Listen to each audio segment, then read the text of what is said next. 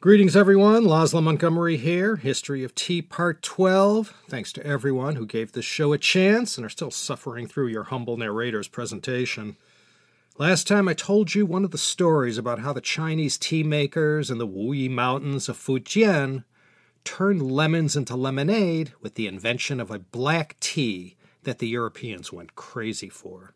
These became the famous black teas of their day: Bohea, Tea-mania, and Congo. The green tea of this age was known as Hyson tea. Along with Songlo, Bohea, and Congo, Hyson made up the four big teas of 18th and 19th century global export tea trade. All the China tea clipper ships, all the smugglers of tea, overwhelmingly, most of the tea leaving China and heading to Europe was almost always one of these four kinds, or a combination of them. There were also others, but these were the main ones you always read about in the history books and saw their names mentioned in some of the literature from the 18th and 19th century. But it's in the 1600s where all the action begins to happen in Europe.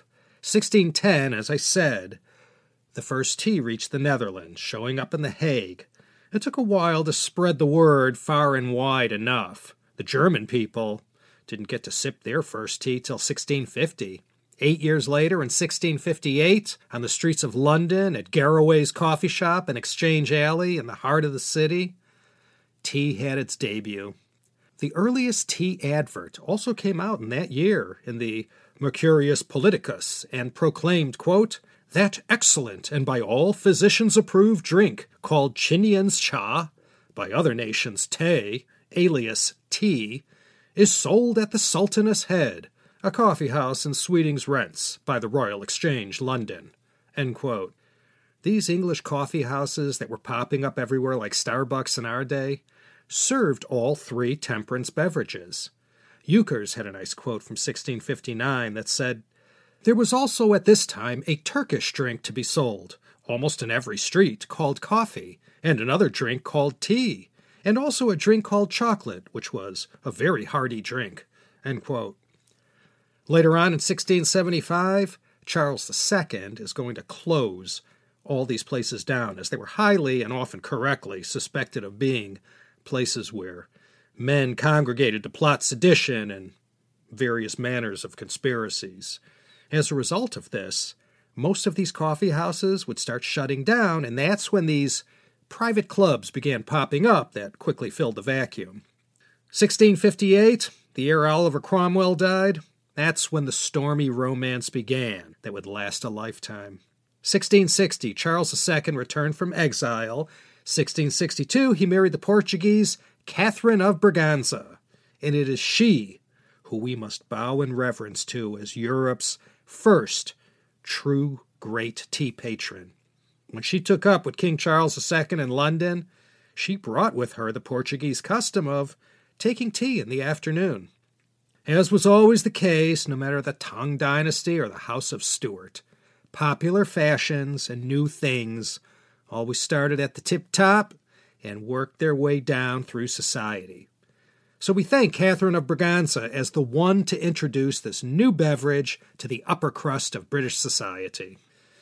The British had to go get it from the Dutch at first. It wasn't going to be so easy for the British to just walk into China and take over. They purchased the tea from the Dutch in India, and then the tea was consolidated on board a cargo vessel that headed back to England. People in the Dutch colonies in the New World by 1670 were already sipping tea, supplied by the mother country. By 1674, though, New Amsterdam became a British colony, and it was renamed New York. And it was from that place, with all that early Dutch influence, that tea began to spread throughout the colonies. 1682, William Penn brought tea to Philadelphia. The colonists and loyal British subjects became the next market of people to notice tea. And these future Yanks would embrace it with equal enthusiasm as their British colonial masters. In 1684, with China's permission, of course, the British were able to get around the Dutch and send their first vessels directly to the port of Canton, Guangzhou. Here lie the humble beginnings of a British trading empire that would shake China to its foundations. These trading companies were after the big three commodities, of course. Always these three: tea, silk, porcelain. At the genesis of this trade, the amount of tea being imported, first measured in the hundreds of pounds or kilos. Once the 18th century kicks into high gear, British vessels will be hauling millions of pounds of this stuff back to Blighty. And it was the Honorable East India Company who held the monopoly for 150 years for all Far East trade with Britain. They managed the tea business. As the 18th century dawned, two markets for China's tea stood head and shoulders above the rest. One was Britain, and the other was Russia. Yeah, 1638, or maybe it might have been 1636. Tsar Michael I, founder of the Romanov dynasty, he was given a gift of 150 pounds of tea from a Mongolian ally.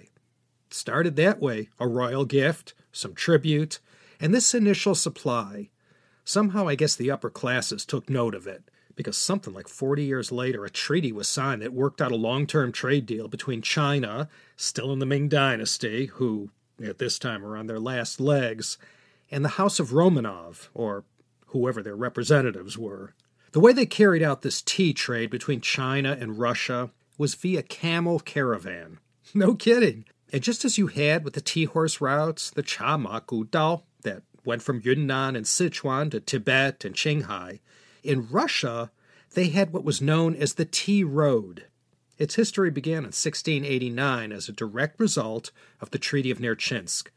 And they called it the Tea Road because, well, a lot of tea made its way to Russia along this caravan route. It was called the Siberian Route, and it stretched from Kalgan in northern Hebei, that is today the city of Zhangjiakou, and that was the loading and unloading point in the east. And men and their camels trekked along this caravan route all the way to Moscow. It cut straight through Mongolia, right into Mother Russia, and then it was a long haul west before these traders were having borscht again. It all began around 1735, during the reign of Empress Elizabeth of Russia, daughter of Peter the Great and Catherine I. Russia and China traded more than just tea. They were, of course, the usual suspects, porcelain and silk. In return for all this stuff, the Chinese got furs, textiles, hides, hardware, and cattle. It was a good, honest business. And because of the logistics and transport costs, tea wasn't cheap enough yet for the Russian masses to enjoy. They still had a way to go yet. By 1796, when Catherine the Great left this world, over 3 million pounds of tea was making its way west along the Tea Horse Road to Moscow every year. That added up to over 6,000 camel loads. Russian importers brought in loose tea, but mostly the Russian market still called for tea to be made into bricks, or at least up until the 1770s. I think I mentioned in an earlier episode the Russians didn't give up their tea bricks too easy. An additional advantage of tea bricks was that in Russia, along the route, in a pinch, because of its intrinsic value, it could always be used as a coin of the realm. In fact, some of these tea bricks would be molded in such a way that you could cleanly break off portions of the brick to pay for something that cost less than a full tea brick. Sort of like a Hershey bar or a Real de Ocho, the pieces of 8 from the Spanish dollar. By the end of the 18th and into the 19th century, tea quietly permeated every village in Russia. By the late 1770s, the samovar took Russia by storm, and that iconic device became the shining sun from which all aspects of Russian tea culture revolved around. In 1861, there was a factory specifically built in Hankou that manufactured tea bricks destined for Russia. Isn't that funny how wherever tea went, China, even different regions of China, and then to Korea, Japan, Tibet, Central Asia, the Near East, Russia, and now Europe and the Americas, wherever tea went, it universally took these places by storm. You'll see in Russia, as it was everywhere else where tea came a-calling, All the people from around the world would welcome tea into their culture and then put their own cultural nuances into the pleasures of drinking tea. Unique tea cultures exist in almost every country. I said at the outset we wouldn't wade too far into tea cultures that were outside of China, so I don't want to get pulled in by the strong gravity of Russia's rich tea culture. If you're new to tea and want to see what it's all about, the internet abounds with videos showing how the Russians do it, and man, they know how to enjoy tea. Many other tea cultures use samovars as well, in Turkey, Iran, in Kashmir, and other places in the Middle East and Central Asia. In 1880 came the Trans-Siberian Railway, so you can imagine what that did for the camel caravan business. The caravans and that whole world began to fade until it just disappeared altogether. They grow tea now in Russia. I did not know that. Right where they had the 2014 Winter Olympics in Sochi. This tea from southernmost Russia is called the northernmost grown tea in the world.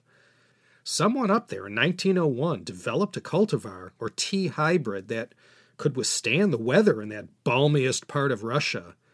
The tea from Sochi mostly supplies the domestic market. There's also a tea grown in China near Laoshan in Shandong province. That's got to be the northernmost place that grows tea. But at 36.1 degrees north to Sochi's 43.6 degrees north, the Russian tea is still king of the northernmost teas. Tea did not stop evolving in the Qing Dynasty. The march continued on during the Qing as well. Like the tea-loving Song Huizong Emperor, both the Kangxi and especially the Qianlong Emperor were great lovers and patrons of tea culture. Qianlong would hold these very elaborate tea parties right in the Forbidden City, inside the Chonghua Palace where he grew up. During the Qing, the number of places in China producing tea continued to grow. By the time of the Qing, all 6 categories of tea will be in existence: white, green, yellow, red, oolong, and pu'er. The number of tea houses, already quite plentiful in China, during the Qing grew even larger. And the local tea house had become a sort of de facto meeting place for friends and business people to meet and talk over tea. During the Qing, tea house entertainment also took off. Plays and Chinese opera became commonplace in these Qing-era tea houses. The dynasty also saw the number of new tribute teas increased more than ever before. If you go to Hangzhou and take the drive just outside of town to visit where they grow Longjing green tea, you'll see there at Hugong Temple a separate area fenced off where there are 18 tea trees. According to the story, the Qianlong Emperor himself visited this place 4 times to Mount Shifeng. So enamored was Qianlong with the Dragon Well tea there, the Longjing Cha, that he gave imperial honors to these 18 tea trees. The tea-loving Qianlong Emperor once wrote, quote, "You can taste and feel, but not describe, the exquisite state of repose produced by tea, that precious drink which drives away the 5 sorrows." End quote. Well, that was easy for the Qianlong Emperor to say. He drank nothing but the best of the best. Traditional Chinese tea houses had been around in one form or another for who knows how long, but they really expanded in numbers during the Northern Song, thanks to the combination of all this emerging tea culture, Emperor Huizong's sponsorship, and the general economic prosperity and good times. Well, until the Jurchens came, of course. The whole idea of a nice cozy place to go drink tea, hang out, be entertained was wildly popular and kept growing, evolving, and improving, especially during the Southern Song, when the capital was moved south of the Yangtze to Hangzhou. During the Ming, tea houses sprouted up all over as the common folk also wanted to partake in this pastime. China's a big country, so it took time for the pleasures of tea house culture to make its way down to all the cities and towns north and south of the Yangtze. But in the Qing Dynasty, the tea house industry was bigger than ever before in China's history. A lot of the old ways of drinking tea gave way in the Qing to new innovative ways of enjoying tea culture. The first 100 years of the dynasty was a period of great wealth and prosperity, and it reflected in the kind of teaware that was being produced. The kilns of Qing ran hot for the entirety of the dynasty. One work of art coming out of that place was more spectacular than the next as far as those porcelain pieces destined for the Qing palace. Blue and white remained the most popular, but in the Qing, porcelain teapots were produced in more colors and in all kinds of cutting-edge shapes. Compared to the subtle elegance of the Song, some of the stuff coming out of Qing, especially in the late Qing, would have looked right at home in a French Rococo painting. Many of these tea sets were never meant to be used and were only for display. So brisk was the business at Qing during the Qing, the number of kilns increased from 20 to 58. The gaiwan, or covered tea bowl that I mentioned in a previous episode, became one of the fruits of Qing Dynasty tea culture. Though it was a Ming Dynasty innovation, it was during the reign of Kangxi that it became so pervasive and widespread. Tea continued to be used for all kinds of court rituals and ceremonies, and all the way up and down the social ladder, tea houses, both shabby and chic, became places to meet, entertain, see friends, hold business meetings, plot revolution, or hang out and compose poetry. It was during the Qing Dynasty that Fujianese tea masters first brought cuttings to Taiwan and attempted to start growing and processing tea there. Today and throughout the 20th century, oolong tea from Taiwan has been ranked among the finest in the world. They have Mr. John Dodd to partially thank for that. The company he established in 1864, Dodd and Company, pioneered the export of Taiwanese tea to world markets. Dodd used to work for Dent and Company until they went bust. He ended up in Taiwan on some job and hooked up with a Fujianese from Xiamen named Li Chunsheng. Together, these two became known as the fathers of Taiwan's tea industry. Tea grew indigenously on Taiwan, but it wasn't anything good.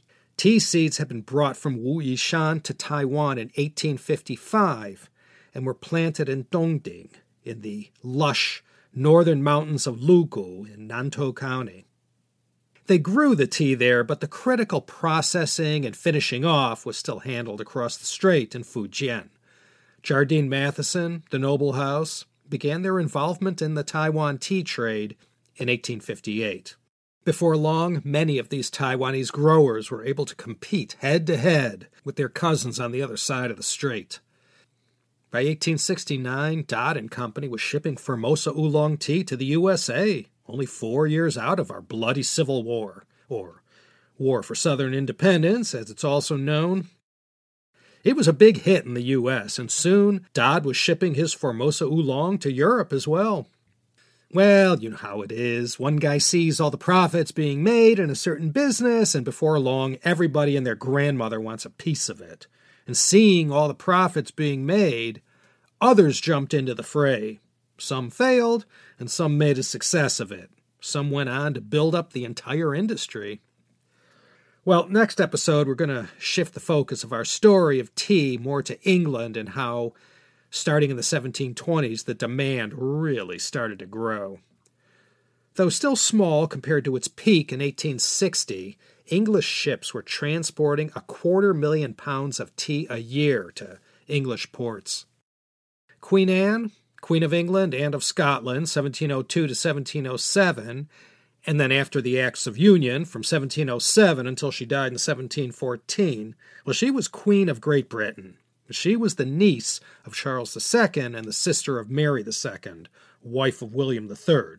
Now, Queen Anne is going to play her part in furthering English tea culture. She was the first in England to use a silver tea service in the royal household.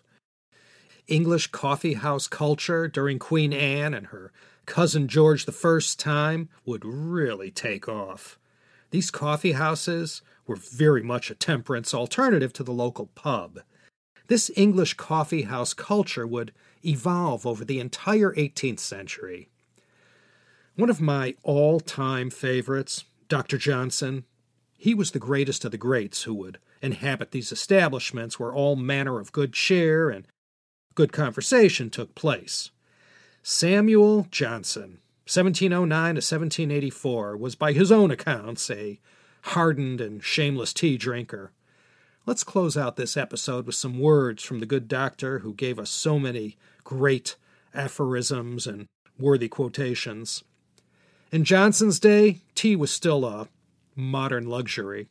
Tea was in demand by the lower classes, but it was out of their reach price-wise.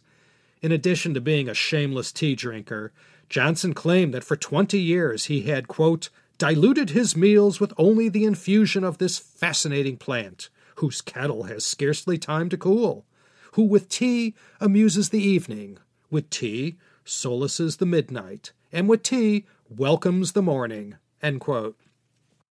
When tea drinking began to take root in Great Britain, it was green tea that people initially drank. However, by 1760, more than half of all tea imported into Britain was black tea. Dr. Johnson said of the history of tea in Europe, quote, tea was first imported from Holland by the Earls of Arlington and Ossory in 1666. From their ladies, the women of quality learned its use. Its price was then £3 a pound, and continued the same to 1707. In 1715, we began to use green tea, and the practice of drinking it descended to the lower classes of the people. In 1720, the French began to send it hither by a clandestine commerce. From 1717 to 1726, we imported annually 700,000 pounds. From 1732 to 1742, 1,200,000 pounds were every year brought to London. In some years afterwards, 3 millions, and in 1755, nearly 4 millions of pounds, or 2,000 tons, in which we are not to reckon that which is surreptitiously introduced, which perhaps is nearly as much. Such quantities are indeed sufficient to alarm us. It is, at least, worth inquiry to know what are the qualities of such a plant and what are the consequences of such trade. End quote. Johnson also famously said, quote, tea's proper use is to amuse the idle and relax the studious, and dilute the full meals of those who cannot use exercise and will not use abstinence. End quote. The great, with a capital G, Dr. Samuel Johnson. And with that, we'll put the old proverbial bookmark in right here. Next episode, we'll pick up in the 18th century and look at what happens after prices and taxes come down in England and your average worker at mill or the shops or in the mines can finally afford tea. If you thought iPhones were hot, you haven't seen anything yet. So that's for next time. Until that time, this is your host and humble narrator, Laszlo Montgomery, once again signing off from beautiful and lovely Southern Cali. Consider coming back next time, won't you? For another zestful episode of the Tea History Podcast.